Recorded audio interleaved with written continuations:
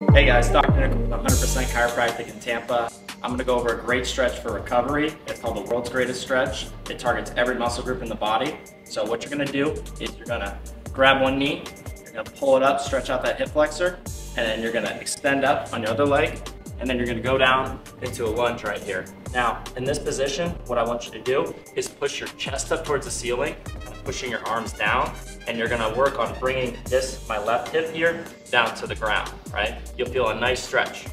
After about 5 seconds, you're gonna bring your right elbow here, bring it down to your ankle. You'll feel a real nice stretch here on my right groin. After a few seconds here, you're gonna put your hands on the other side of your foot, and you're gonna stretch out your hamstring. And I like to stretch it out in bursts, and not just hold it necessarily. Do that a few times. You're gonna go back down to this position. You're gonna bring your arm all the way up, and this is gonna work on thoracic mobility. You'll feel this stretch in your glute too. Do this for a few seconds. And then you can also do the other side. And after that, you're gonna go down into a pigeon stretch, which is gonna stretch out your piriformis. And you're gonna hold this there for at least 20 seconds. Make sure you're breathing and you really wanna sink it.